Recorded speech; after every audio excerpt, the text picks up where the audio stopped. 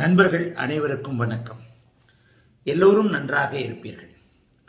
சமீபத்தில் நான் பேசின தமிழ் வீடியோக்கள் ஆங்கில மொழிபெயர்ப்போட ஆங்கிலத்தில் பேசப்பட்டு தீபா அவர்களால் பேசப்பட்டு மிகப்பெரிய ஒரு நல்ல வரவேற்பை பெற்று வருகின்றன அப்படிங்கிறது எல்லோருக்குமே தெரியும். கிட்டத்தட்ட 40க்கும் மேற்பட்ட வீடியோக்கள் ஆங்கிலத்தில், என்னுடைய தமிழ் வீடியோக்கள் ஆங்கிலத்தில் மொழிபெயர்த்து போடப்பட்டு வருகின்றன. மிகுந்த வரவேற்பை எல்லோருமே நல்லா வெல்கம் பண்ணுறீங்க, தெரியுது.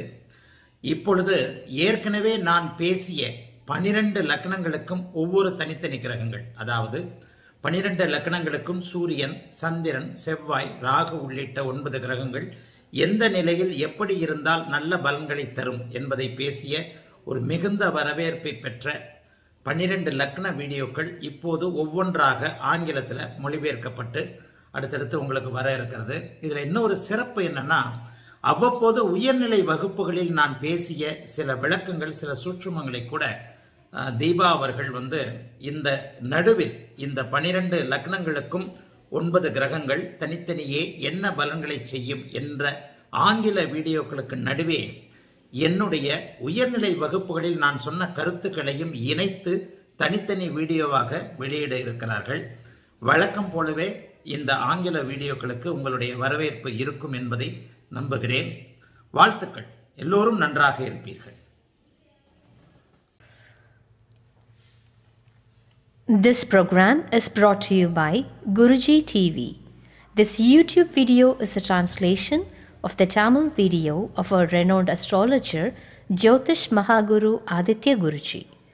The link of the original version, that is the Tamil video, is given in the description box of this video.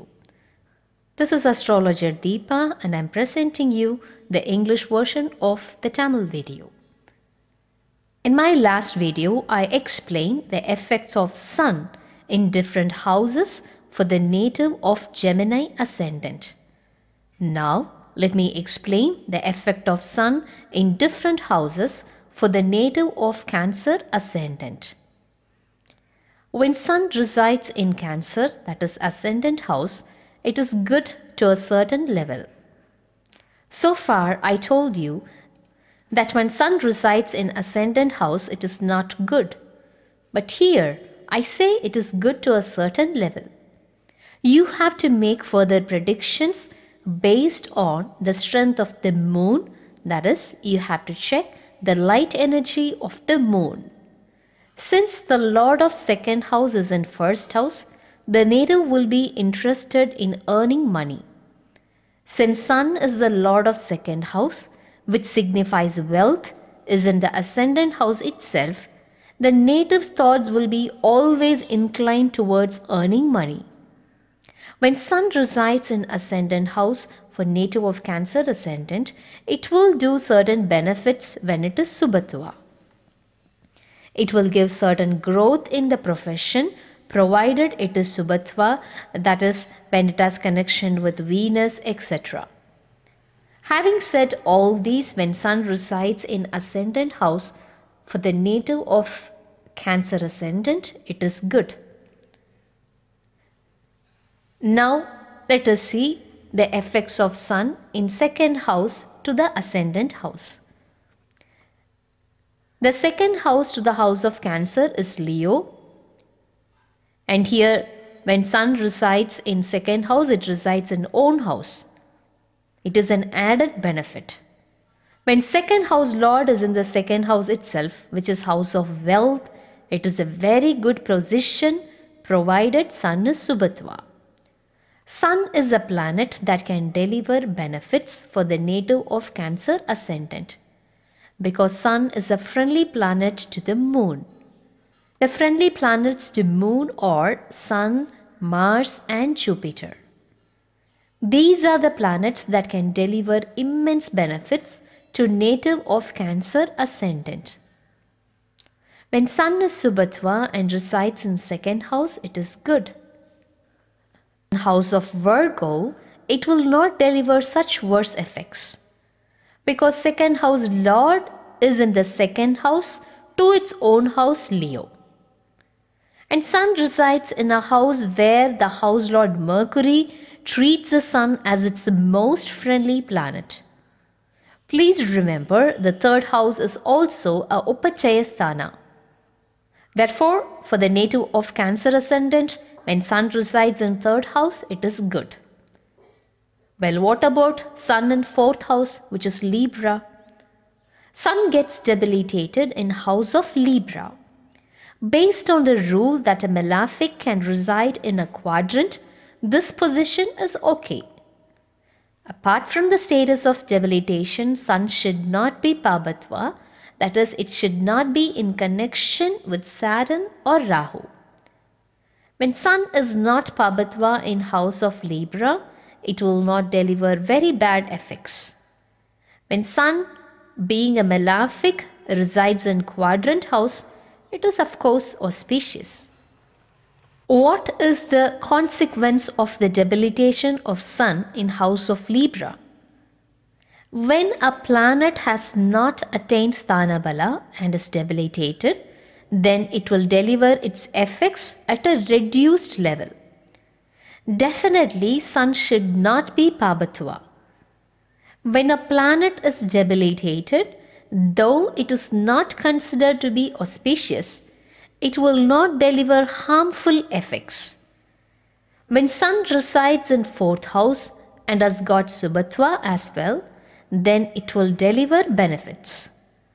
When Sun is Parivartan, then you cannot consider that Sun is debilitated. Now let me explain the position of Sun in fifth house. This is not a good position because a malefic should not be in the fifth house. The fifth house to ascendant is Scorpio. Since the house lord of Scorpio is Mars, Sun will curb its tail, yet this is not a good position. A malefic should not reside in the trine house. Sun that resides in Scorpio will not deliver any great benefits. Indeed, Sun will spoil the fifth house effects. When Sun is in ascendant house, it will spoil a little, and when Sun is in fifth house, it spoils the fifth house effects. When Sun resides in fifth house, you cannot consider that Lord of second house, which signifies wealth, is in the fifth house, because Sun is a malefic. Since Scorpio is a neutral house to Sun, it is sort of okay. There will be some shortcomings in case of progeny or children. When Sun resides in Sagittarius, which is sixth house to the ascendant house, it is good. As per Bhavat Bhavam, Sun resides in fifth house to its own house Leo. When Sun resides in sixth house to ascendant house in Sagittarius, which is house of Jupiter, it will not deliver such worse effects. The position of Sun in sixth house to ascendant house is better than its position in fifth house, which is Scorpio. When Sun resides in Sagittarius, it will definitely deliver more benefits when compared to its position in fifth house in Scorpio. If you have observed or have done any research on the natal charts of the native of Cancer ascendant who were born during the month of Margari, that is Margashirsa, mid-December to mid-January, Sun will not deliver any worse effects because Sun resides in house of Jupiter and sixth house is the Upachaya Sthana. You see, sometimes I consider certain Upachaya Sthanas not favorable and certain Upachaya Sthanas to be favorable.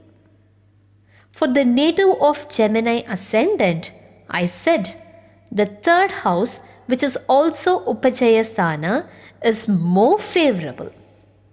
And for the native of Cancer ascendant, I say sixth house is more favorable, which is also a Upachaya Sthana. In order to make accurate and spontaneous predictions, you have to understand the concept of Subhatwa and Pabatwa. And you have to combine all these with the concept of Upajaya Sthanas. For the native of Cancer ascendant, 6th house will not deliver very worse effects, and planets that reside in 6th house will not deliver such worse effects. In addition to this, if Sun resides in its own star, that is Uttiradam, that is Uttarashada, and also in Vargotama, then Sun will deliver added benefits for the native of Cancer ascendant. When Sun resides in 7th house, that is in Capricorn, it will spoil the 7th house. This is already a house of Saturn, and Sun resides in Capricorn, and Sun resides in 6th house to its own house Leo, which is the 2nd house to ascendant house. This is not considered to be favorable. When Lord of 2nd house is in 7th house, it sometimes leads to second marriage. You have to check the Lord of 11th house in order to finalize your prediction for marriage. When Sun, which is Lord of 2nd house, is in 7th house, it is possible for a second marriage. When Sun resides in Aquarius, that is the 8th house, it is not considered to be good, though it aspects its own house Leo. Sun, being a luminous planet, should not be in the 8th house, that too in house of Saturn. When Sun resides in Capricorn, which is the 7th house to ascendant house, it is not considered to be good. However, when Sun resides in the 8th house for the native of Cancer ascendant, in Aquarius, it is worse than the planetary position in Capricorn. Because Sun resides in the house of a malefic here, and as per Bhavat Bhavam as well, it is not good. If only Sun becomes Subhatva, it can deliver benefits, otherwise it merely strengthens the house. Let me explain about effect of Sun in the next house, that is 9th house for the native of Cancer ascendant. Pisces is the 9th house for the native of Cancer ascendant. When Sun resides in 9th house, which is Pisces, in house of Jupiter, it delivers Karaho Bhavanasti. When Sun is Subhatva, then it will not affect the father. When Sun is Subhatva, that is like a connection with Venus or conjunction of Venus in house of Pisces, then it will not affect father.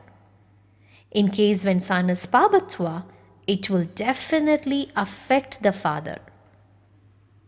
As per Bhavat Bhavam, even when Sun, which is Lord of 2nd house, resides in 9th house, which is the trine house, it is not considered to be good.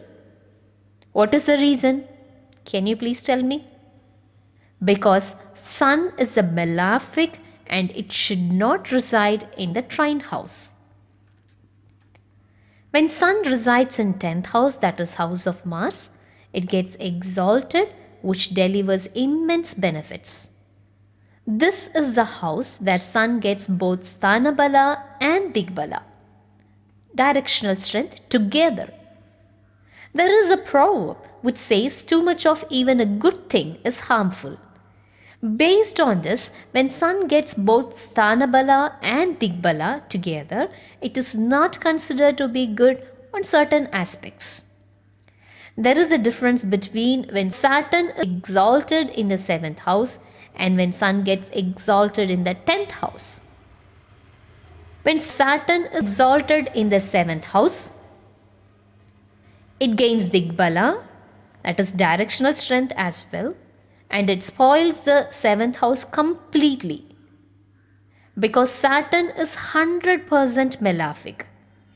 When Sun gets exalted in 10th house and gains Digbala as well, based on the concept that Sun is 50% malefic and 50% benefic, it will definitely deliver certain benefits like leadership positions, jobs in fields of electricity, or the person will take engineering divisions such as ECE, that is electrical and electronics communication, or jobs in handling the electrical gadgets or appliances. Sun will deliver immense benefits when it is Subhatva in the 10th house. Based on the concept that second house lord is in 10th house and there is a connection between second house and 10th house, whatever predictions I have mentioned earlier for the connection of second house and 10th house will apply here. When Sun is in 10th house, that is in house of Aries, where it gets exalted, it gets both Sthana Bala and Digbala, and it can deliver benefits. In addition to this, if it has connection with Venus or if it has aspect of Jupiter, that is to sum up a connection of a natural benefit, then Sun will deliver more immense benefits. When Sun resides in 11th house to the ascendant house, it is considered to be auspicious. Here you have to definitely consider the concept that second house lord is in the 11th house. This planetary position is considered to be very auspicious. What is the reason? Here there is a connection of second house, 9th house and 11th house. Can you tell me how? As per Bhavat Bhavam, Sun will be in 9th house to its own house and in 11th house to ascendant house, which is considered to be very auspicious. This implies that the native is going to become a multimillionaire. Here there is a possibility that the dispositor, that is house lord Venus, can be exalted. Sun resides in house of Venus and Venus gets exalted in house of Pisces. Then Sun delivers immense benefits, and in addition to this, when Sun gets the connection of Jupiter, like aspect of Jupiter, it delivers immeasurable benefits. All these will happen during the major planetary period of Sun. When Sun is in the 12th house to the ascendant house, that is in house of Gemini, it will not deliver such harmful effects. Though this is the house of Gemini, Sun should not be in 12th house to the house of ascendant house because a luminous planet should not reside in the 12th house. Yet it can deliver certain benefits. There is a shortcoming when second house lord resides in 12th house, which is house of expenses. The second house lord should not be in 12th house. There will be definitely some negative effects in terms of money.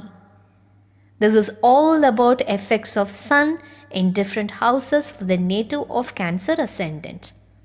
Well, in my next video, I'm going to explain about the effects of Sun in different houses for the native of Leo ascendant. Needless to say, I'm going to share a lot of intricacies of astrology. Well, this is question time. For the native of Cancer ascendant, when Lord of second house resides in 7th house, is there a chance of second marriage? Please write your answers in the comment section of this video. In the description box, we have added the playlist link of all English videos so far published. The link of Aditya Guruji's website is given below in description box of this video, that is accessible by both iOS and Android users.